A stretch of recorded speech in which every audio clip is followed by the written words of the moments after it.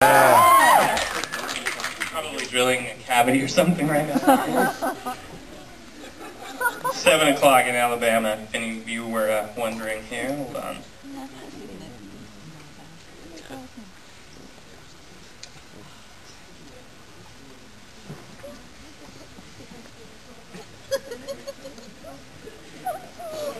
I'm sure this call's not going to be cheap. Okay.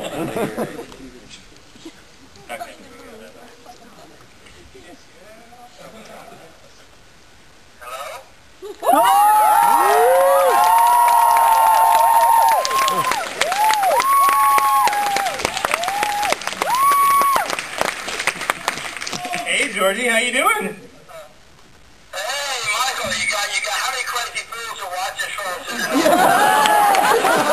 Too many. Way too many. Oh my God. What would you like to say to all these people, George? In the most beautiful country in the world. You guys don't know this, but George actually lived in New Zealand for some time and practiced dentistry here, right, George? Oh yeah, I did. I practiced dentistry in Cambridge, New Zealand. A good friend of mine, Steve, and Deborah McGowan lived in Cambridge, and it was just an amazing experience to be there. I was there, and from like I think January 25th of 1987. And then I practiced for about 5 or 6 months. I almost ended up staying. I did a couple of triathlons down there. I can't remember What are you doing right now, George? George, are you giving somebody a root canal? No. It's Friday morning here. It's about 6:15 in the morning, Friday morning. And, I'm just like excited to talk to everybody down there.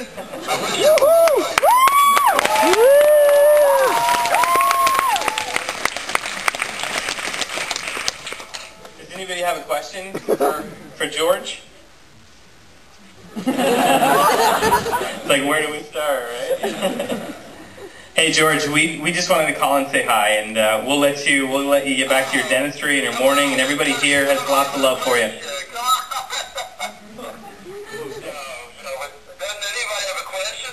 How the hell did you end up in Cambridge? Yeah. Yeah, how did you end up in New Zealand? Oh, okay, yeah. Well, I was practicing dentistry in Salt Lake in the 1980s. I moved out there in 1981, and then ended up meeting Rick and Liz Cutfield. Rick is your #1 authority there in New Zealand on diabetes.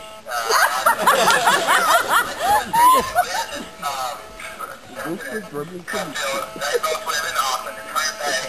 And one of my friends found Rick's billfold on the tennis court, and we ended up becoming really good friends. We played tennis together. Rick's a really good player.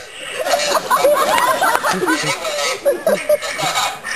we ended up getting Rick's billfold and connected that with Rick and Liz, and they kept saying, George, you've got to come down and do a locum tenens position down in New Zealand. They just kept telling me about the country and the North and South Island, and I just was infatuated with all the descriptions they gave me of your beautiful country. And so I ended up they found a physician in Cambridge for the area of need for dentists down there, and Steve McGowan contacted me in Utah with the University of Otago.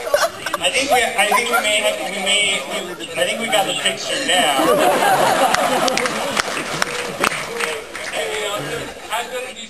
The North and South Island. Hey George, you're breaking up here. George, are you there? I'd love to see New Zealand in the middle of winter.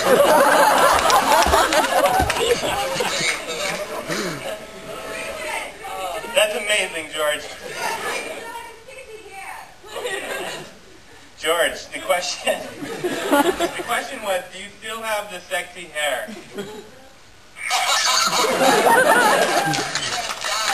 I keep dying now. And yes, he does. He wears. That's where it's maybe tomorrow.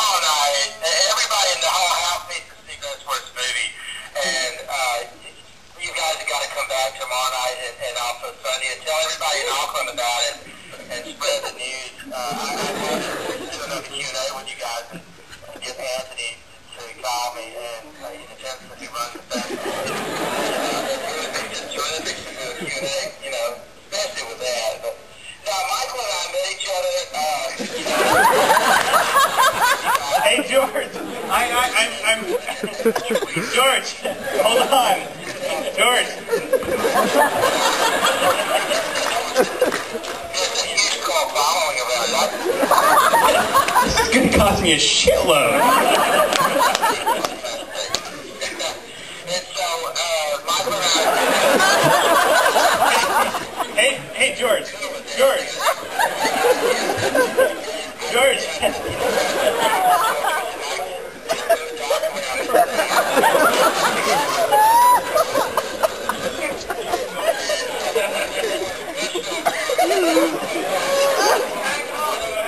Hey, George.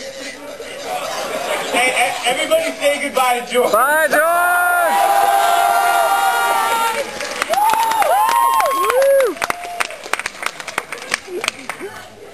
Wow. That's an amazing man. You have no idea. I've been following George, you know, for 3 years. He's kind of the central figure of the documentary, and that guy, he just gets more amazing each time I talk to him. He's an incredible guy. Cool, so we're all done. No questions, right? You know, George was actually... This is a little loud. Turn this down a little bit. George was practicing dentistry in Utah at the time. He was doing a pediatric dentistry program, and one of his patients told him, said, "Hey, you've got that California look. There's this horror movie in town. You should go read for it." And of course, George was out the door that day and went read for the part and got the role. And he took, I guess evidently he would go between the set and his dentistry practice. So he'd go back, fill a cavity, and then run back and run from goblins.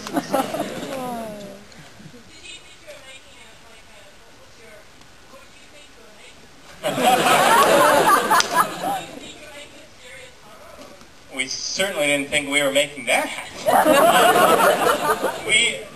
I think that's the thing with, you know, with this movie that makes it so magical, I suppose, is that we all thought we were making a good horror movie, and we failed miserably. And yeah, it was the first time, you know, that I saw it. It was actually a year and a half later, and it was Christmas morning. And while I was making the movie, I thought that I was going to be, you know, this is my first role, my first audition, and I thought that once I got the part, I was going to be this movie star. And I imagined, you know, getting done with the movie and then going to the movie theater with my family and watching the movie that I made. It didn't happen that way. About a year and a half later, my parents had tracked down a copy of the VHS tape, and it was Christmas morning, and I was unwrapping one of the last presents, and I unwrapped it, and I remember peeling back the layers of paper and seeing Troll 2 and being confused, because when we filmed the movie, it was actually titled Goblin. And thinking, well, this is weird. What is this? And my mom said, "Michael, it's your movie. Let's put it in." And we all were, you know, gathered around the Christmas tree. Dad was in his bathrobe. We put the movie in, and 7 seconds into it, jaws dropped. And I remember my dad just putting his head in his hands and saying, "Oh, Michael, this is a bad movie." That was a Christmas that I will never forget.